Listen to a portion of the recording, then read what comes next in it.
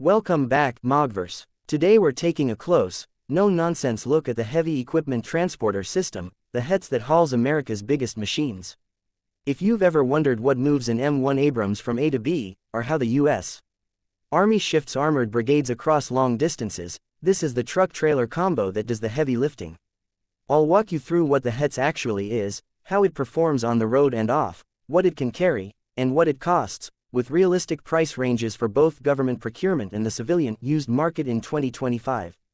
Let's get into it. The HETS is not a single vehicle but a system, a powerful tractor unit commonly the Oshkosh M1070 family, including A0 and A1 variants and region-specific derivatives like the M1300 mated to the M1000 family of 5-axle heavy semi-trailers.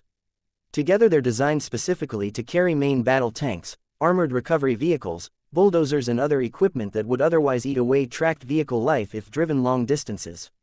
The M1070 tractor has been in U.S. service since the 1990s and was modernized to the M1070A1 with a much stronger powerplant and upgraded driveline to meet modern weight and mobility demands.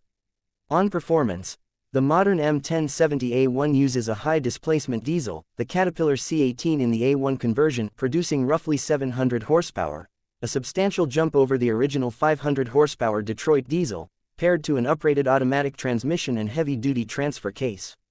That additional power and torque matter when you're hauling 60 to 80 plus tons on mixed terrain or climbing steep grades. The A1 conversion improves acceleration, grade holding and cooling for sustained heavy-duty missions. The tractor's steering and suspension layout, steerable axles and sophisticated hydraulic suspension on the trailer, make long loads more controllable and reduce wear on the payload. Capacity and towing. The standard M1000 trailer is quoted with a U.S.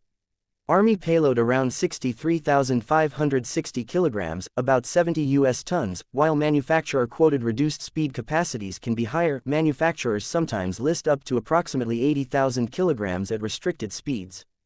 The trailer uses multiple axle lines with hydraulic pendular suspension to spread loads and negotiate uneven ground. The tractor and trailer together have been engineered to transport M1 Abrams series tanks and similar heavy vehicles without damaging tracks or drivetrains. If your concern is, how much can it haul? Think in the 60 to 80 ton payload bracket depending on configuration and speed restrictions. Mobility and range. Loaded HETS convoys travel at moderate road speeds. Typical GCWR speeds are in the 72 to 81 km per hour range under regulated conditions, but realistic cross-country or tactical movement speeds will be much lower. Fuel capacity on the tractor is large, nearly 950 liters split tanks on many variants, allowing long transits between refueling when road conditions permit. Expect real-world range figures to vary widely with load and terrain, but long-haul movements measured in hundreds of kilometers are routine. The added mass of the payload and trailer means acceleration is slow and brake systems are heavily engineered. The HETS is built for controlled, steady movement rather than sprint-style maneuvering. Field usability and crew ergonomics. The tractor's cab is configured for 2 operators and can be fitted with modular armor kits, A-B kit approach to protect crews in higher threat environments. Winches integrated into the tractor and gooseneck assist loading and self-recovery tasks, a practical benefit on soft ground or in constrained loading scenarios. Maintenance-wise, the HETS is a heavy logistic piece. Cooling, driveline, winches and hydraulic suspension all require experienced support crews, but the design aims to minimize damage to the payload and reduce wear on tracked vehicles by avoiding long-distance self-movement. Reliability and sustainment. The M1070-M1000 combination has been in service for decades and benefits from a mature supply chain and field doctrine.